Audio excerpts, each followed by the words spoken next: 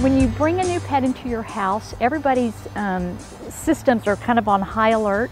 And so you want to give everybody a chance to get used to the surroundings. I think it takes about 2 weeks for your adopted dog to kind of come into his or her own and act like they're really going to act when they're living in your home.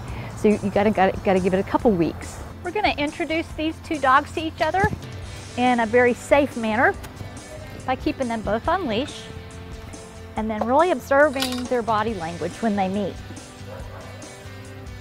So Loyola's being a little submissive and Trisha's being a little ornery, which is not really good manners. But now that we see that everybody's tail's wagging and there aren't any hackles up, we can drop the leashes. So some of the red flags that you want to look for is hair standing up on the back of their neck, a tail that's flagging.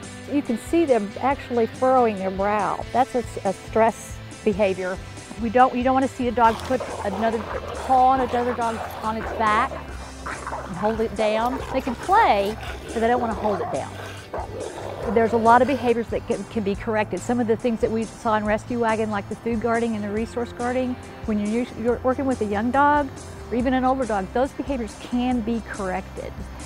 There's lots of dog behavior books out there that talk about what you do. You know, you remove the toy.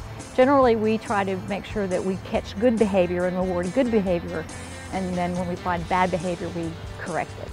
So when you bring a new pet home, you want to try to maintain a routine, and especially if you had a routine with your existing pets, you want to make sure they don't think they've been forgotten or that they're being left out. So you want to make sure you give them the same amount of attention, give the new dog attention, don't want any jealousy going on, and just give everybody some time to adjust.